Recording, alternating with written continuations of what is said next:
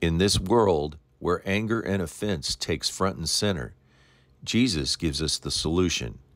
Freely forgive as we have been forgiven. Top of the morning to you. When we consider who we are in Christ with the mind of love and a firm determination to get to know God more fully, and we read Matthew chapter 18, we are taught by Jesus the importance of humility, seriousness of sin, importance of unity and forgiveness.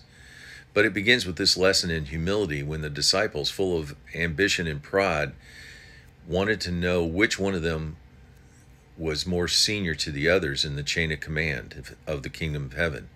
Jesus used a child as his example in his teaching point, saying in verse 3, "Unless you repent of this pride and ambition and become like this little child, you will never enter the kingdom of heaven."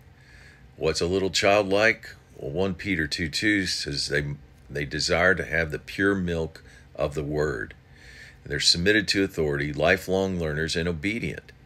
Verse 6, these children believe, acknowledge, and cleave to Jesus so they won't stumble in sin.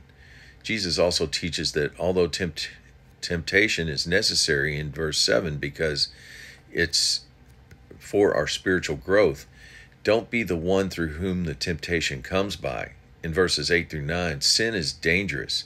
It would be better for us to be lame and blind in this life than to risk being thrown into the everlasting fire of hell. Verse 11, again, so important, Jesus came to die and pay for our fine for sinning for those who were lost in it. Verse 14, it is not the will of the Father in heaven that one of them be lost or perish. What is sin? Verse 18, whatever is forbidden and declared improper in heaven.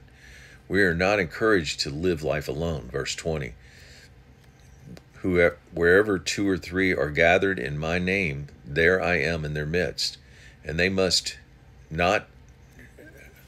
act in unity. Verse 19, for if 2 of you on earth agree about anything, they may ask, and it will come to pass by my Father in heaven.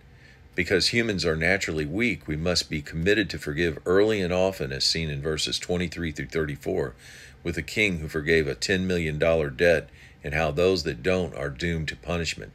Verse 35, my heavenly Father will deal with all those who don't freely forgive their fellow believers their offenses from their heart. Words of encouragement.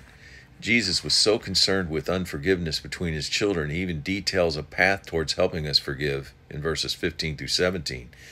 If our brother or sister wrongs us, we are to go to them and show them their fault privately.